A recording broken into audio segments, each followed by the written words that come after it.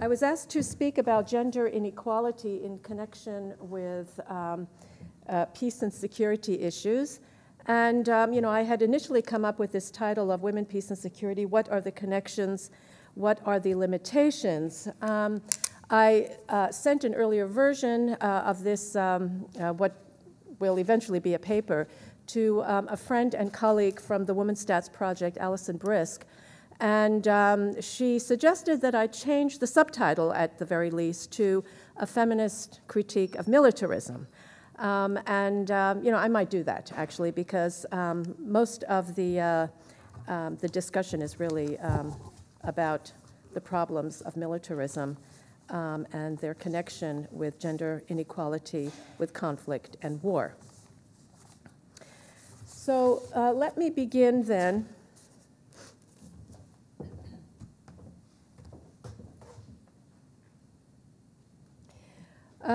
Conflict situations significantly impact women's lives, especially of those living in impoverished or patriarchal settings. We have heard of far too many heart-rending stories about displacement, family separation, kidnappings, rapes, sexual slavery, death, and destruction.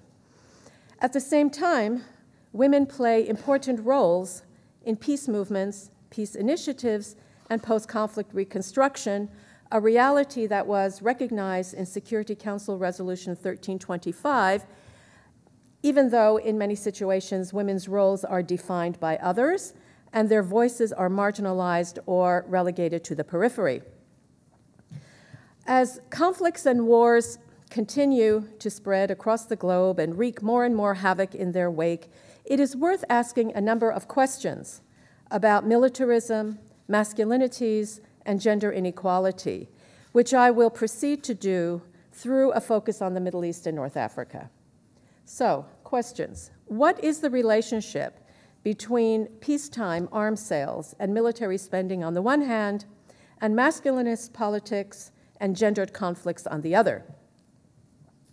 How does the existing interstate system, with its features of inequalities, hierarchies, and rivalries across and within states, encourage conflict? What are the mechanisms by which patriarchy or gender inequality generates conflict and war? And finally, what would a feminist peace look like? So let me first provide a conceptual context for my discussion by referring to some of the key contributions made by feminist scholars to our understanding of women, war, peace, and security. For the most part, I will be referring to contributions by those within the field of feminist international relations, popularly known as feminist IR, but I also include my own perspectives, which are inspired also by world systems analysis. So first, feminist scholars have questioned the supposed non-existence and irrelevance of women in international security politics, engendering or exposing the workings of gender and power in international relations. Studies by people whose names are up there, Spike Peterson, Charlotte Hooper, Ann Tickner, and others, entail the recovery of women's experiences, the recognition of gender-based exclusion from decision-making, and the investigation of women's invisibility in theories of the interstate system and of international relations. As a result also of sociological analyses of gender as a structural feature of inequality, and I refer here to works by my sociological colleagues Joan Acker, Cynthia Epstein, Judith Lorber, and many others since then. And of course, in the wake of feminist IR studies, we now accept that gender cuts through world politics and state institutions. Second, the feminist peace and security approach questions the extent to which women are secured by state protection in times of war and peace. There are two aspects to this point that I wish to underscore. First, the false idea that women are always safe during times of peace. This is what Cynthia Coburn has referred to as the continuum of violence. And secondly, that war is an aberration rather than politics by other means, or more precisely, hegemonic politics by other means, given the nature of the contemporary world system.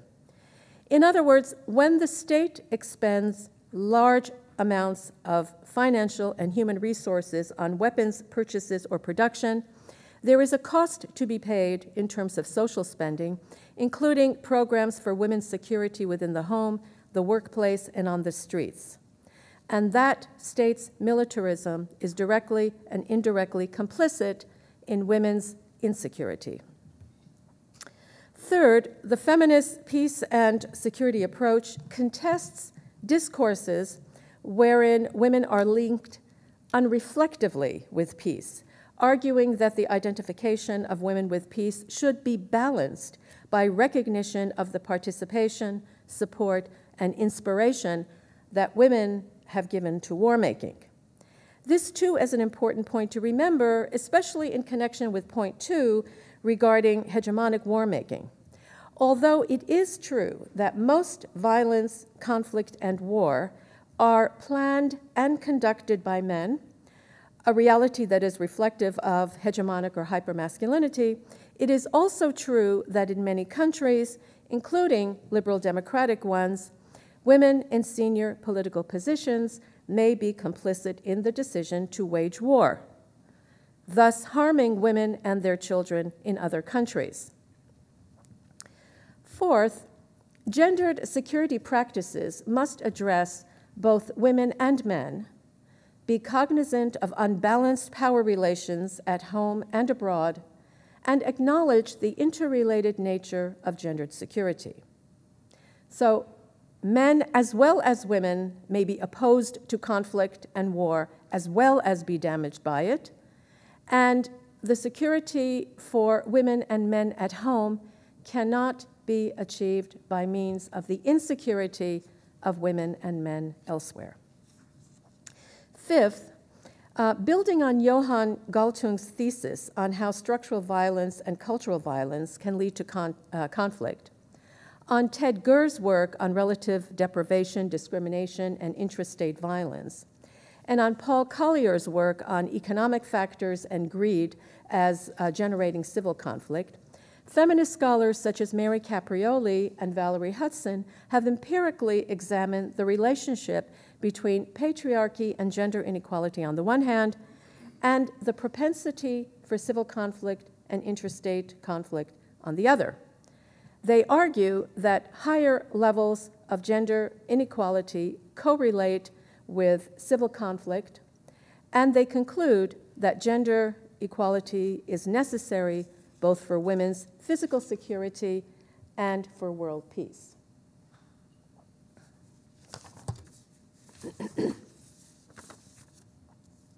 So I'm also part of the Women's Stats Project, which is a team of researchers and also a database that is available. I have the URL listed up there. And the arguments are that the degree of equality of women within countries is the best predictor of how peaceful or conflict-ridden those countries are. Especially prone to conflict are countries with what Valerie Hudson and colleagues have called clan governance. I'm not terribly comfortable with that term, but there you go.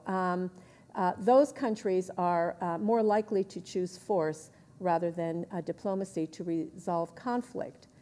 But also some democracies where gender equality is less advanced than it should be are more prone to use violence and militarism as a means to resolve tensions rather than diplomacy. So the argument is that increasing gender equality is expected to have cascading effects on security, stability, and resilience within a country as well as internationally. All right, so let's take some of those conceptual insights that I've just laid out and apply them to the Middle East and North Africa region. First, let's remind ourselves of the area that we're talking about, but also quite a number of those countries are experiencing ongoing conflicts, some of them old and some of them new. Excuse me. Of course, there's the Israel-Palestine conflict, overlong, Iraq, Libya, Syria, Yemen. Most recently, there is serious contention between the alliance of the USA, Israel, Saudi Arabia, and the United Arab Emirates on the one hand, and Iran on the other. Whatever one thinks of the Iranian regime, and that regime cannot be worse than the Saudi regime, the Trump administration's withdrawal of the JCPOA, the nuclear agreement, was a move away from dialogue and diplomacy to contention and hopefully not war. So this takes me to the nature of the interstate system. Its hierarchies, inequalities, and lack of respect for state sovereignty. We've heard a number of perspectives and approaches to this question yesterday, and here you're going to learn of my perspective. There is, of course, a long history of US and European intervention in Middle Eastern affairs, most of it entirely for raison d'etat, rather than for the well-being of citizens, prosperity of nations, or peace and stability.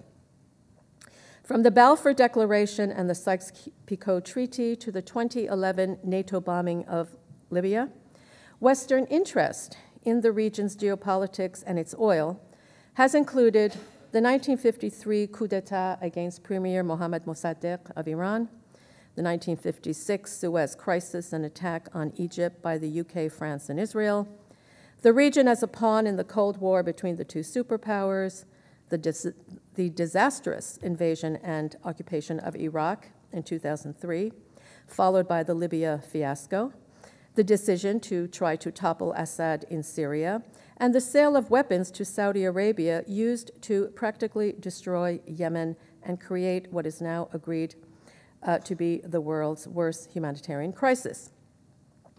There are other ongoing conflicts in the world, elsewhere in the world, some of them the legacy of colonialism, others the result of poverty or income inequality, generating the misery of people who have then turned to rebel groups, and some of those groups are legitimate, yet many are led by greedy and opportunistic men enabled by gender inequality and seeking power. And all such conflicts are fueled by the global arms flow. So let's look at a little closely at the arms flow and state military expenditures in the Middle East. But first, this is what the Arab Spring looked like in the summer of 2011. I'll get to that in a moment. Military spending has been very high in the MENA region over many years. The high rate of military spending may be associated with rivalries and competition among MENA countries, but it is also a function of alliances with the United States, Britain, and France, from where arms are largely purchased. Can you all see that map well? Because that is, some have written about the modest harvest of the Arab Spring. There's also a very disastrous harvest, too, in terms of the conflicts that then broke out in the region almost immediately afterwards. Tunisia was more or less spared, except that Tunisia did experience violence and jihadism because of the now porous border with Libya, once the Libyan state fell. Okay, so military spending, I argue, is associated with the contemporary world system and its feature of hegemonic power and interests. When military expenditures take up a large amount of GDP or of government revenue, this is indicative of the masculinist nature of the state and its propensity for violence. Elsewhere, I have argued that those Arab countries with high military spending experienced more violence during and after the Arab Spring protests, i.e. Egypt, Syria, Yemen, or they inflicted violence elsewhere, Saudi Arabia's intervention in Bahrain in 2011 and in Yemen since 2015. Empirical studies show that high military spending is also associated with lower social spending and higher income inequality. For many countries, therefore, government revenue that ought to be going towards programs to improve the quality of schooling and citizen health, to expand the social infrastructure in order to employ more women, or to generate more jobs for young people, is misallocated toward the purchase of weapons from the US, UK, and France. So, as you can see in this table, military spending in 2010, i.e. on the eve of the Arab Spring, was higher than health spending in Egypt, Morocco, Syria, and Yemen. Only Tunisia and Bahrain, and remember that Bahrain has much greater per capita wealth, only these countries had relatively high spending on health. Yemen's figures are especially problematical, given that it was the poorest country in the region. To put the figures on military spending in a global and comparative perspective, countries deemed to be at medium and low human development, as defined by the UNDP and as characteristic of most Arab countries, had an average military expenditure of 2% of GDP in 2010. The Arab countries as a whole spent 5.5% of their GDP on the military. And that compares to a low of 1.4% of GDP in Latin America and the Caribbean. At the time, the US's own military spending consumed almost 5%, 4.8% of GDP. Tunisia, therefore, was on a par with Latin America and the Caribbean, as well as such countries as Czech Republic, 1.4% of GDP, and Spain, 1% of GDP. So this is a more expansive and updated table on military spending. I'm sorry, you can't see yeah. I tried to squeeze in too much into this table. So this is military spending as a percentage of GDP, and then in parentheses is as a percentage of government spending or public expenditure. The second column, it's health as a percentage of GDP, and in parentheses the figures are proportion of public spending, total public spending. And the last one is education. So there's some missing data, especially for 2017, but the figures are frankly quite alarming, especially in a global perspective. So I've highlighted Tunisia because you can see that it's the only country here that seems to be doing well. Low military spending and rather good levels of spending on health and education. To put this in a global comparative perspective, the world figures military spending as percentage of GDP, 2.5 in 2010, 2.2 in 2017, et cetera, et cetera. For MENA, it's 4.8 in 2017, 5.7, et cetera. Only Tunisia does well. Only Tunisia does well. So, and the figures, the data for Israel, in the previous one, there we go. The data for Israel does not include the military assistance agreement signed at the end of the Obama administration in 2017 for a transfer of $38 billion in weaponry from the US to Israel over a 10-year period.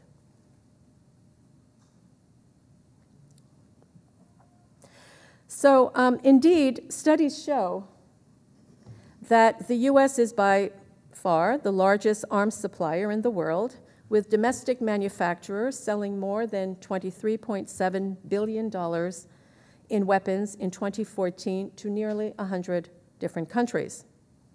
During the Obama administration, weapons sales surged to record levels, in large part due to huge shipments to those Gulf countries with their very high military spending, particularly Saudi Arabia. The weapons sales to Saudi Arabia include cluster bombs and other munitions currently being used to hit densely populated areas, schools, and even a camp for displaced people in Yemen. Many of the U.S. arms sales, especially to Israel and Egypt, are heavily subsidized by us, the taxpayer. Congress has approved all of this, perhaps because of the approximately $150 million a year the defense industry spends on lobbying and direct campaign contributions. There are other countries guilty of these arms flows, mainly the UK, and France. So the figures on military spending in the Middle East and North Africa and the massive flow of weapons out of the U.S. bring to mind Pope Francis's admonition to the U.S. Congress during his visit in 2015. And here I quote, "Here we have to ask ourselves, why are deadly weapons being sold to those who plan to inflict untold suffering on individuals and society? Sadly, the answer, as we all know, is simply for money. Money that is drenched in blood, often innocent blood. In the face of this shameful and culpable silence, it is our duty to confront the problem and to stop the arms trade." Unquote. In late 2017, members of the European Parliament renewed their calls for an EU arms embargo against Saudi Arabia following allegations that the country is breaching international humanitarian law in Yemen. This may have something to do with the fact that the European Parliament has a relatively high proportion of women, 37%, many of whom represent left-wing parties. By early 2018, however, only Germany, Norway, and the Walloon region of Belgium had decided to halt the arms flow to Saudi Arabia. In September, last month, the Spanish government decided to halt its sale of so-called precision bombs to Saudi Arabia, the result of activist demands as well as knowledge of the scale of the humanitarian crisis in Yemen. Will other EU member states follow suit? The male-dominated European Commission has issued humanitarian appeals and allocated humanitarian aid funds for Yemen, but it has not called on member states to stop the arms flow. So the crisis of Syria and other countries in the region, the outflow of Syrian refugees was caused by external intervention in what began as a domestic civil conflict, which internationalized, exacerbated, and prolonged the crisis. The plight of Iraqi Yazidi women who experienced unspeakable crimes by ISIS occurred because of Syria's destabilization and more directly because of the continued instability in Iraq years after the US-UK invasion of 2003. And the humanitarian crisis in Yemen, the deaths of so many children by bombardments or cholera, is the result of bombing assaults by Saudi and United Arab Emirates fighter planes with weapons, again, supplied by the US and UK, among other countries. And even in Yemen, the 2011 NATO intervention and civil war deeply affect not only the Yemeni people themselves, but the lives of those African migrants who had spent years working and living in Libya. The violence in Libya uprooted migrant lives and compelled many to travel elsewhere within Africa, mostly but not exclusively to their countries of origin. Those who stayed or arrived after the crisis in what had become a lawless country faced instead hardship and exploitation, which left women particularly vulnerable. Numerous reports by journalists as well as humanitarian organizations highlight the plight of African women constantly subjected to sexual exploitation in Libya. Many try to make the perilous journey to Europe, and they often fail. So, world systems and Marxist theorists offer differing but complementary perspectives on the larger causes, implications, and consequences of those interventions, conflicts, and wars. Some emphasize the new imperialism, that's David Harvey, while others point to the historic decline of US global hegemony, resulting in intensified rivalry and competition among core and some newly empowered semi-peripheral countries over raw materials and other resources, as well as the emergence of deadly new non-state actors. So in summary, ours is a chaotic world characterized by, again, a continuum of violence from micro-level gender relations to macro politics. I want to end on a happy note, on an optimistic note, if not happy. So can we look forward to a feminist peace? And what would it look like? A world of gendered security. So the obstacles to peace and security are formidable. An unjust interstate and global economic system, that massive arms flow that I told you about, hypermasculinity, patriarchy. The persistence of violence against women is both a causal mechanism and an effect of conflict and armed violence. If we cannot yet change the world system, can we begin to address war, security, and peace by enhancing the status of women across the globe? Can steps to achieve gender equality help end men's propensity for violence and states' propensity for war? The answer would be yes, if we agreed that war, peace, and security have, in fact, very much to do with raising women's legal status and expanding their social positions, with strong laws, norms, and enforcement regarding violence against women and girls, with women's visibility, influence, and presence in the public sphere and public space across all occupations and professions and levels of decision-making, and with well-funded pro-women policies and programs in state agencies and in civil society. These are the minimalist requisites for a feminist peace. As the Women's Stats Project insists, women's subordination and gender inequality are stronger predictors of conflict and war than is national wealth or even democracy. In fact, democracy is not a panacea.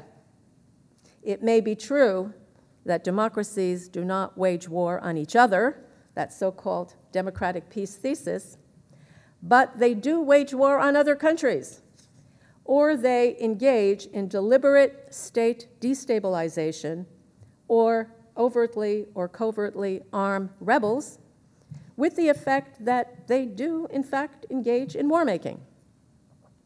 If democracy, then, is not the prerequisite for a peaceful world, and even a realist like Stephen Walt has argued that US liberal hegemony has failed, we need to think of other alternatives. We might, for example, examine countries in the world where military spending is low, where women's status is relatively high, and the state does not engage in war-making. For that, we might look at countries such as Costa Rica, Sweden, and Tunisia as models.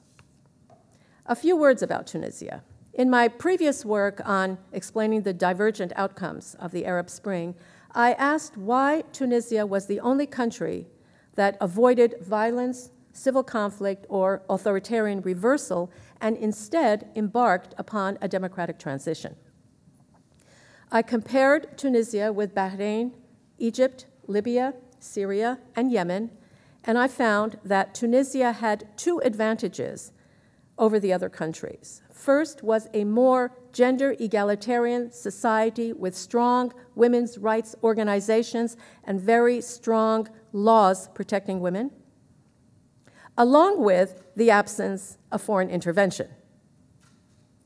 In turn, these factors were associated with modern political institutions, a robust civil society, and, as we saw, very low military spending.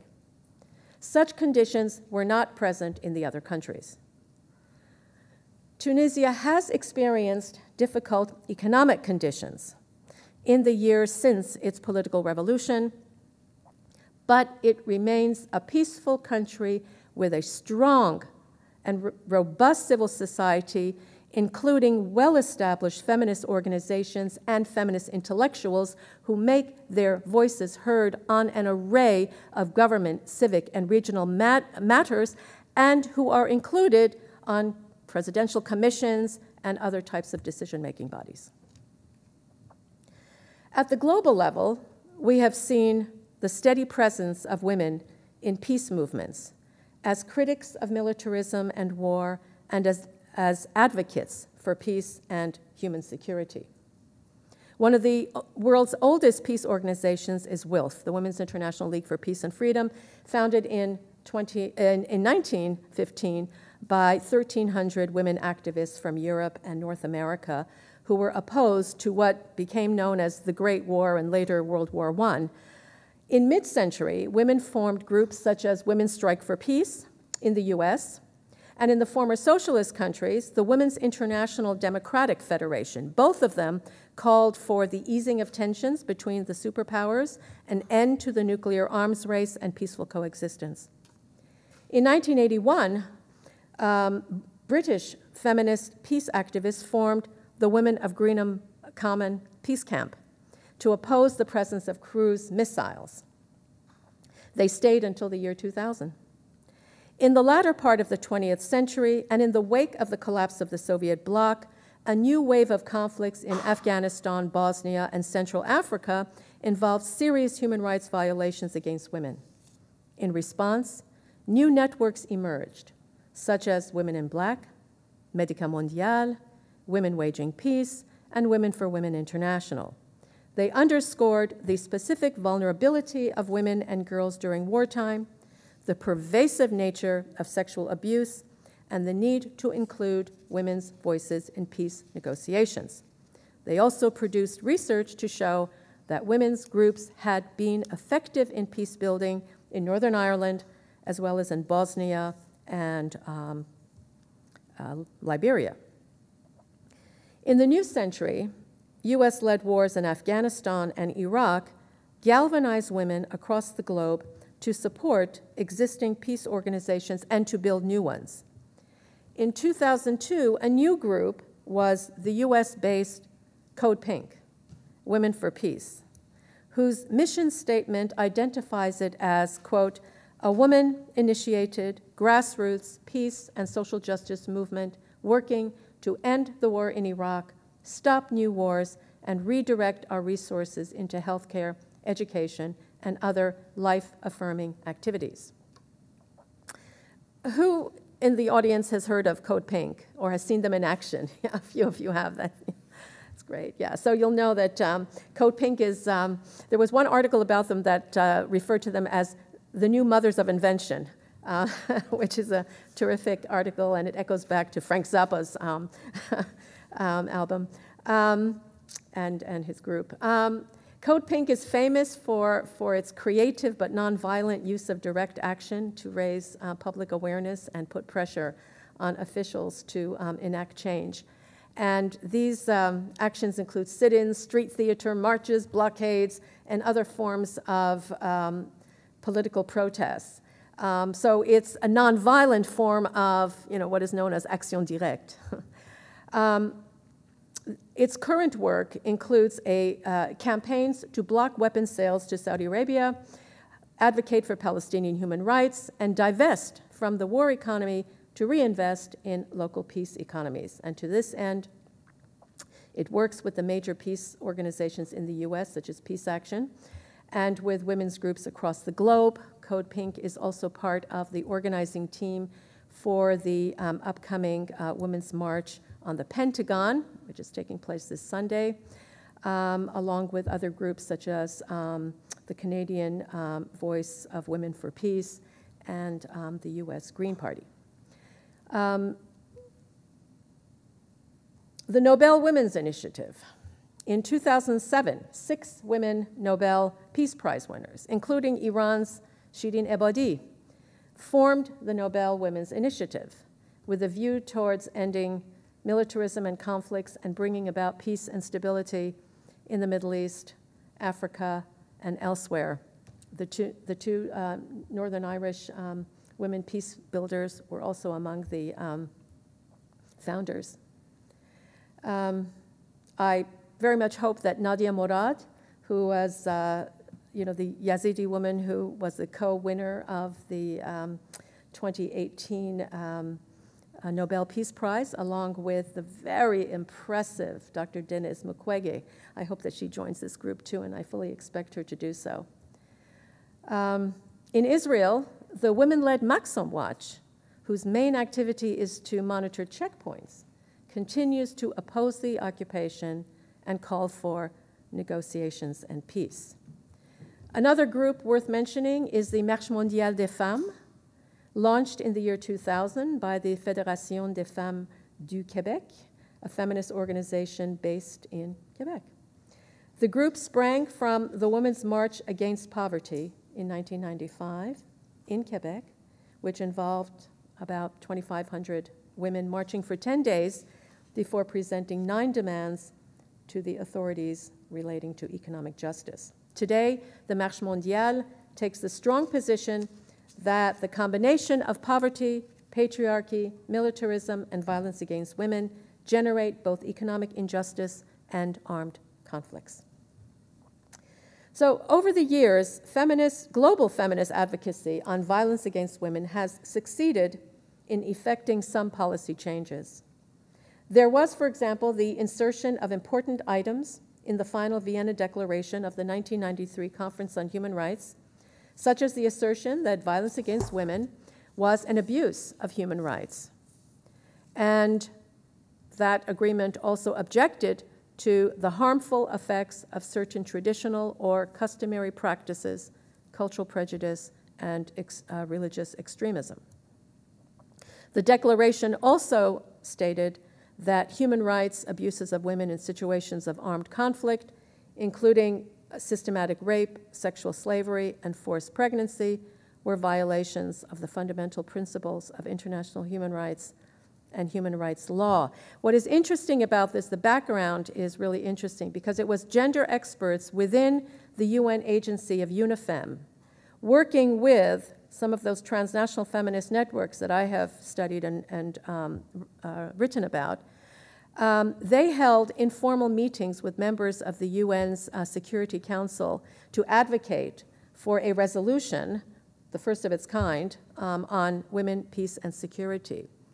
Thus, in October of the year 2000, the UN Security Council issued Resolution 1325 on gender, peace, and security, calling on governments as well as the UN Security Council itself to include women in negotiations and settlements with respect to conflict resolution and peace building. At the same time, the Rome Statute, which established the International Criminal Court, was influenced by the lobbying efforts of the Women's Caucus for Gender Justice. And the statute governs administration of the ICC, including the gender-balanced recruitment of judges and mandates appointment of gender specialists, including those with expertise on violence against women and children. And as we know, and as everyone in this room, I believe, knows, the U.S. has elected not to join the ICC, no doubt because its officials would be held accountable. Most recently, the Women's International League for Peace and Freedom held its Congress in Accra, Ghana, just this past August, with statements issued about the state of the world, its conflicts, and the conditions of women. Solidarities across borders were forged, and commitments were made to fight poverty, violence against women, and war. We can look to such women's peace organizations for inspiration and leadership, while also recognizing that the violent, militarist actions of states can be diminished through the steady march of women's progress towards equality, inclusion, and empowerment. Although, as I said earlier, women in political leadership positions have been complicit in waging war, there is also a great deal of research suggesting that expanding women's presence in politics increases the amount of attention given to social welfare, legal protection, and transparency in government and in business. It's important to recognize, however, that political empowerment, that level of political empowerment, is just the end of a longer process of ensuring that girls and women are elevated from poverty, given quality schooling and health care, guaranteed full and legal equality, provided with the means to earn and control income and assets, and guaranteed bodily integrity and dignity. As the physical security of women and girls improves across countries, their overall empowerment may indeed lead to the profound cultural, economic, and political changes necessary to end the world's conflicts and bring about a world of peace and security for all. Thank you.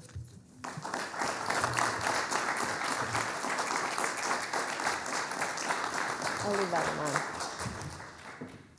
Take some questions? Sure.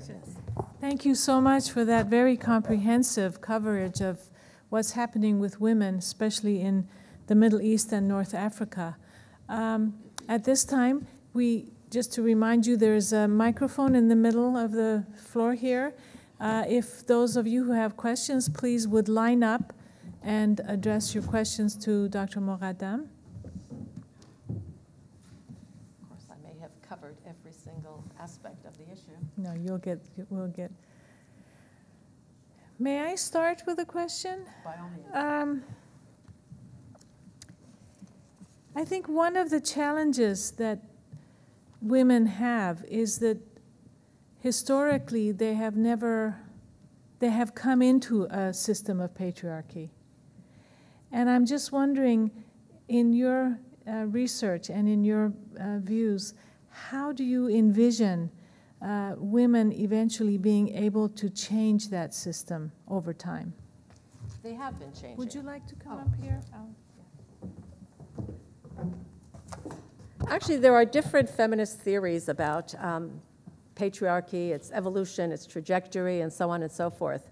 There is one thesis that argues that we have made this shift from what Denise Candiotti and John Caldwell, the demographer, actually called classic patriarchy, the rule of the father within the home, towards a more kind of public patriarchy, where state institutions and certain companies, businesses, corporations, various types of organizations are also male-dominated.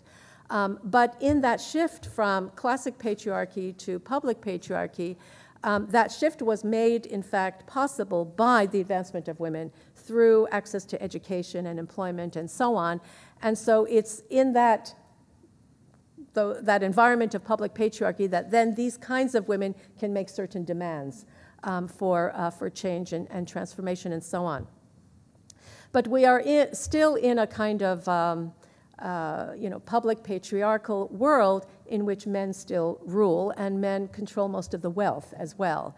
And that has been increasing, actually, since actually the neoliberal era. You know, women's proportion of earned income should really have been equal by now. And in some public sectors, it is more or less equal. But because of the importance of the private sector, and because in particular of the dominance of finance in recent decades, and most of those billionaire financiers are men, that wage gap has not narrowed as much as it should. So women's access to wealth as well as political power is still a reflection of the kind of public patriarchy that continues in our world. Sylvia Walby has a very interesting notion of public patriarchy in Western countries, and she argues that there are two models. There's a social democratic model and a neoliberal model. And in the social democratic model, women do better. And again, if you think of the Nordic countries and some other countries where certain types of social democratic politics and social policy reign, women do well on a range of indicators.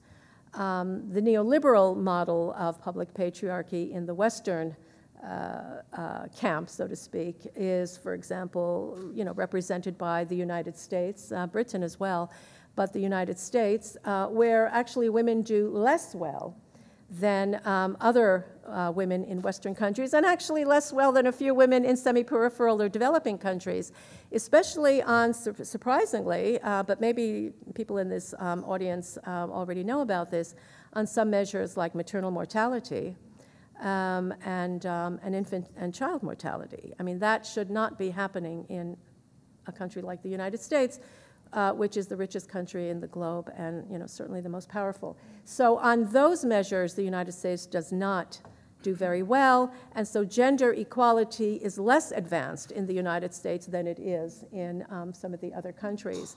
And I suppose that's also why folks like, you know, Valerie and Mary and others argue that democracy is not a panacea, and in particular, those democratic countries where women do not do as well as in some other countries, those democratic countries have a propensity to solve, you know, disputes and such through violent means. And I think we can understand American foreign policy to some extent through this lens of patriarchy. You know, I mean, you know, there are other ways of understanding American foreign policy as well, but this is, you know, a very strong feminist argument, the role of patriarchy and gender inequality in state action. Please come up to the... Maud. Here we go. Thank you so much. I'm just wondering how we deal with, and how you deal with, the women, many women who don't have the same perspective. So how do we educate women, for example, that voted for Trump's policy, which is very militaristic, or women that vote for Brexit, and how do we actually get around that problem if women aren't recognizing themselves this issue? Yeah. Yeah, that's a great question, Maud, and it's a tricky, you know, political question too. Of course, you know, the easy answer is, well, false consciousness. But I don't think it's that. I think that, that we have to understand rather than judge. The women who voted for Trump, or those who follow Orban in Hungary and, you know, the new populist regime in Poland. And I think there are very real, or the people in the UK who voted for Brexit. I mean, I think there are very real reasons why, you know, people have chosen that path. And I think that rather than judging them and exacerbating the polarized, you know, conditions in various countries, that, you know, we have to try to understand and we have to meet them halfway. I mean, actually, you know, I've done a little bit of work on the rise of, you know, right-wing populist movements, and I've looked a little bit at, you know, women's responses to right-wing and their adherence to right-wing populist movements too, and their concerns, in part, are concerns that even some liberals and leftists can understand. For example, economic marginalization. For example, the very fact that liberal governments and regimes have simply ignored them for many decades, for at least 3 decades. And I think that is something that we have to recognize. I believe very strongly that we should not we should not let women like that, including religious women, to be captured by the right. We've got to build bridges and we've got to talk to them. And so I was actually a little dismayed when the huge January march that took place in the wake of the Trump presidential victory did not allow religious women, in particular self-declared anti-abortion feminists, to take part. I thought that was a mistake. Because if anyone can talk to women on the fence with religious values and so on, it's precisely these sorts of religious women who could do that. And we should be building bridges with them rather than excluding them from our conversations, from our activities. Not everybody shares this view, Maud, as you probably know, but I'm more of the bridge builder. I mean, in my previous work on sort of Muslim women, I have really strongly promoted Islamic feminists. That's different from the Islamist women, but Islamic feminists are the ones who can build those bridges and bring more women from the Islamist side to a more expansive feminist vision and a progressive vision. Yeah, thanks. I just wanted to, I have a question, actually 2 questions. The first is, you know, in developing countries, women have a different perspective on the women's movement than in Western countries. In fact, there's a bit of a backlash right now against some of the Western scholars, Eurocentric, North American-centric scholars who are feminists. Not mine, I hope. I hope not. But coming from developing countries, and how do you respond to their criticisms that the Western approach is very skewed and doesn't really reflect what's happening in Africa and Asia and many of the developing world? And the second question has to do with, since you have worked within the United Nations, one has to be bothered by the fact that we still haven't had a UN Secretary General that is a woman. After all these years of pushing for women's equality within the UN system, there is no such thing at the upper echelons of the organization. And what do you think is responsible for that? We've had some very successful women run for that position, but never seem to be able to get over the hump. Yeah, that's true, yes. I think that Guterres is doing a pretty good job, considering, you know, the constraints that he has. But personally, I was for Irina Bokova. I mean, I thought she had a terrific background, and she was the Secretary General, the Director General of UNESCO after my departure from UNESCO, and I thought she did a much, much better job than the previous Japanese guy.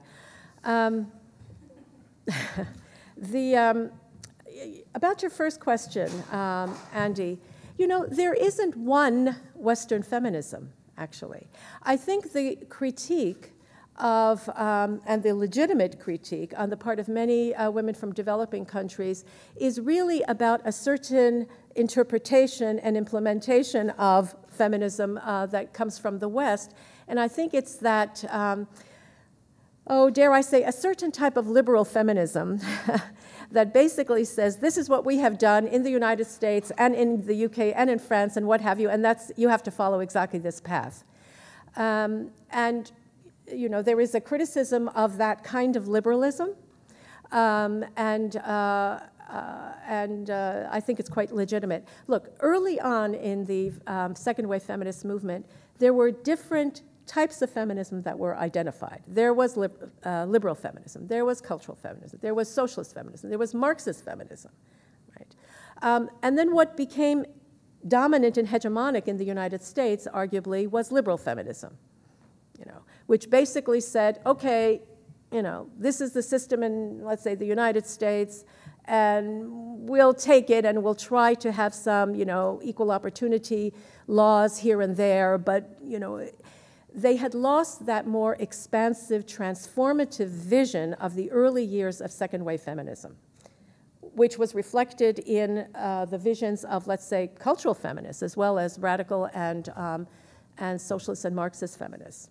So, for example, the United States does not have statutory paid maternity leave. Well, that was one of the goals, and it was on the agenda in the early 1970s, actually through the 1970s, into the 1980s. Pat Schroeder tried to, push for it in Congress. It didn't go anywhere, and so the National Organization for Women and the dominant American liberal women's organizations decided to abandon it in favor of reproductive rights and abortion rights for women, which is important, but these were not mutually exclusive. So there's a certain type of feminism that is also a kind of, dare I say, imperial feminism that, women in developing countries might also be very wary of. So that kind of imperial feminism might be the feminist version of, let's say, Tony Blair's humanitarian intervention thesis. And so to the extent that developing country women are opposed to that type of Western feminism, that's actually a legitimate complaint. But they are not opposed to this idea that there should be women's empowerment, there should be equality, that human rights, should be applied in their country in general and to them as well. And we find, I've been doing this work for quite some time, we find feminist movements and organizations in every single country. And yes, sometimes the discourses differ, sometimes the priorities differ, sometimes the agenda is a little bit different, the strategies may be different, but they all have a critique of male dominance, of authoritarianism, and of women's subordination in the family and at other levels too. That's a feminism. But what they don't like is being told what to do by outsiders. And that's a legitimate, I think, grievance. Yeah. I was wondering if, in sort of following up on some of the questions earlier, whether you have any comments on Christian Gotzi's work about the feminist movements in Eastern Europe during the Soviet era. She sort of makes this argument that that there would be a third type, not just social democratic and neoliberal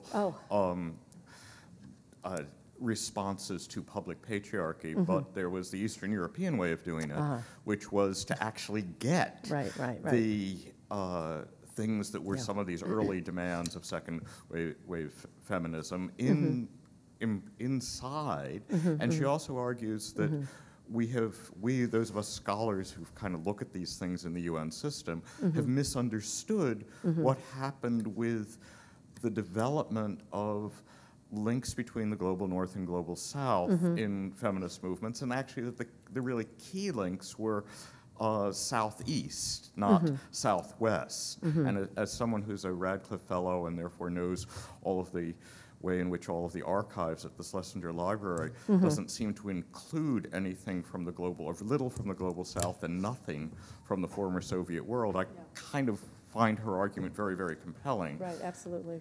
And I just wonder if you have any comment on that. Yeah. Fair point.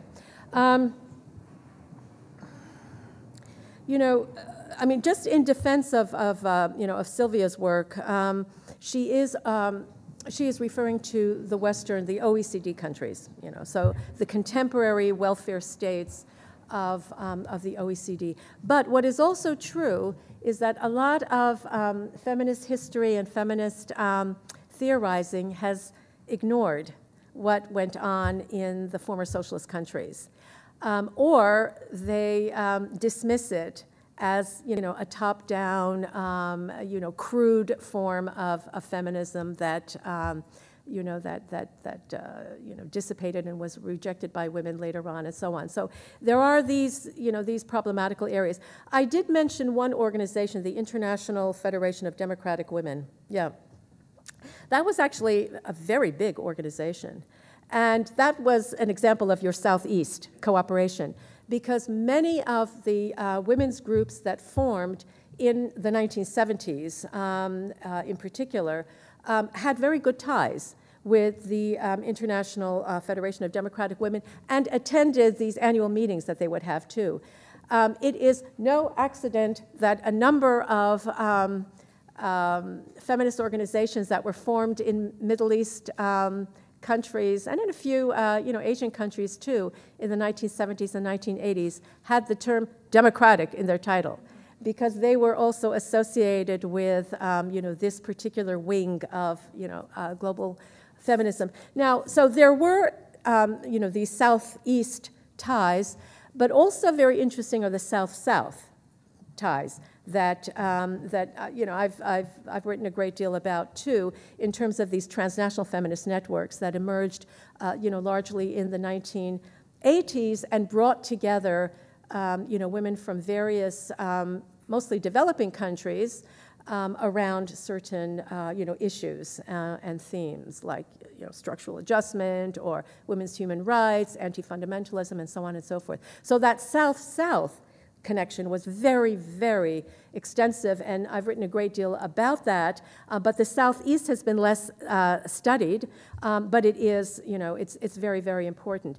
The feminists, in fact, here's a little trivia for you. The feminist organizations that emerged in a lot of third world countries actually came out of the left. But that's not so surprising, because even in the United States, a lot of the early feminist groupings came out of the left-wing student movement, as well as the civil rights movement. And so they came from other movements where they recognized either that they were second-class citizens or that there was more work to be done, which couldn't be done within the parameters of those other organizations. But what they did was bring those organizational skills, those conceptual skills and so on, to the feminist organizations. I've studied the Arab ones very, very closely. And, well, I know that the Iranian ones came from the left because I was part of that movement too. I know that just from firsthand. But I've studied the Arab ones too, and their organizational skills really came right out of those left-wing movements that they had been a part of. Anyway, so that's in part why some of these transnational feminist networks that then formed in the 1980s and became very, very active in the 1990s were so very effective. That's my book, Globalizing Women, Transnational Feminist Networks, and also the Globalization and Social Movements book, the chapter on global feminism. Two quick comments. I would like to add an example to your list, and that is the movement that started in 2014 after Israel's brutal assault on Gaza, Operation Protective Edge, and Israeli and Palestinian women came together and founded this amazing movement called Women Wage Peace. Oh, yeah. Yeah, so they've been doing this in the fall, they've been doing this 2-week mark from the border of, the north border of Israel down to the West Bank, and they've got now tens of thousands of supporters. It's absolutely incredible. And they're calling for, nonviolent peace accords between Israel and Palestine. And I just think it's really inspiring. It doesn't get very much coverage, but there are, thousands of supporters that march with the women. And it's a very much, women's-led movement and really hopeful. And then I would like to just share very quickly a Canadian perspective. It was Canada that led the NATO bombing of Libya, and Canada is selling arms to Saudi Arabia, Bahrain, Egypt, and Israel. And in 2017, Canada announced a new defense policy. We're going to be spending so much more on the military to maintain high-level warfighting. This past summer, we announced a new defense investment plan. And you know, in the last 10 years, Canada has had a doubling of military spending, and we're a country that still doesn't have a national early learning and childcare program. This is the one measure that would really help working women, and we still don't have this. But we're going to be, we're building warships, we're going to be buying fighter jets, etc. So you might have heard that Canada recently announced in the last year a feminist foreign policy. Well, I just want to tell you all not to be fooled. It's very much a continued Canadian militarism. Canada is the 16th highest military spender in the world, and among NATO members, we're 6th. So the problem that you have in the United States is very much the problem we have in Canada, but just at a smaller scale. Thank you. Thank you for that. They might learn something from Tunisia. By the way, the Tunisian National Development Plan, you might find this interesting. The Tunisian National Development Plan includes a plan to expand the number of crèches and preschools. And that is for 2 purposes. One, for the socialization of, for children's access to preschool, because in a lot of the Arab countries, school begins in Iran as well, school begins at age 6. And that tends to depress female employment too, female labor force participation. That's one of the reasons why so few working class and lower middle class women actually work. The higher educated women all work, because they can also afford nannies and such. But, missing from a lot of the labor statistics are working class and lower middle class women. And so Tunisia has this plan in its National Development Plan 2016 to 2020 to increase preschool facilities. This has the advantage both of providing this kind of early education for children and employment generation for women. So take that to to your next meeting in Canada and let them know that they should learn from Tunisia. Let's take one more question, last one, please. Yeah, I really like the way you articulated how to empower women through education, politics, the movements, and the institutions. But to what I think it's one-sided, we are just talking about women trying to get the power from the men. And then there's nowhere I saw men. And I'm wondering, how are we going to do this? Supposedly take the power, rather than taking the power, how can we call up men? How can we win them and be willing to give this power to women? How can we have men rising up and saying, we are 2 wings of a bird, and if one wing is stronger than the other, we can get where we want to go. So how can we do that? And I'm wondering, do you have a case study with all your traveling and your study where you can tell, you might be able to share examples where something like this has worked, the men have taken it, it's also their duty to try to bridge the gap and bring equality of men and women, and so I want you to address that. Thank you. Oh gosh, thank you. Thank you.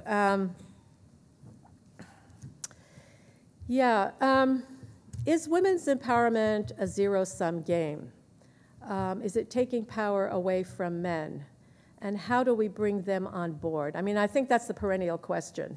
But it has been done. It has been done. And it has been done in a number of different ways. One, it's been done just in terms of this long-term, inevitable, secular trend, whereby if you give women access to education, whether deliberately or not, you will start to find them in, for example, different types of jobs and occupations.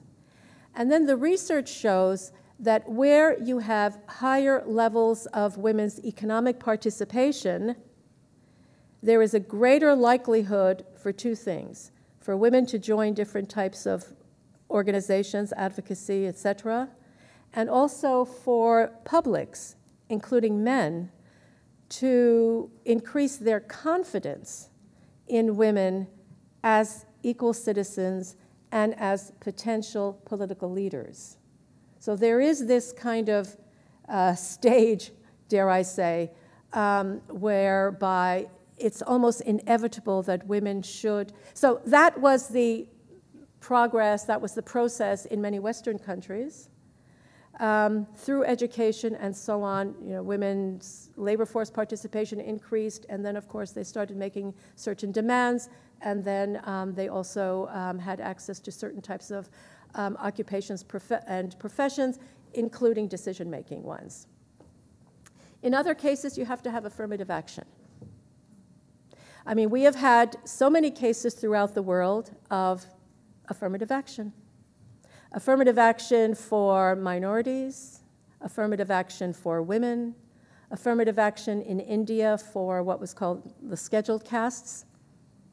So you have to do it that way as well. So, women can do this longer-term process, but also you have to have certain measures and mechanisms in place to ensure that they progress. There will always be resistance. I mean, there's resistance in lots of countries to this, and not just countries like Afghanistan, where, women are still not doing as well as they should have been doing. But you have to have allies within the political system, and you have to have allies at the local level too. And that has happened. That has happened. I mean, I've seen that in, for example, Tunisia and Morocco. I've seen that in Iran. When there are demonstrations and rallies for women's rights in Tunisia, Morocco, and also in Iran, there are always men there. They do not insist that this be only a woman initiative. They have allies. They have male allies, whether they're from their own families or from the community or colleagues or school friends or what have you. There will be men who will be supportive of that. So that's what I can say on that subject. Dr. Moghadam, thank you so much. Thank you. Thank you very much.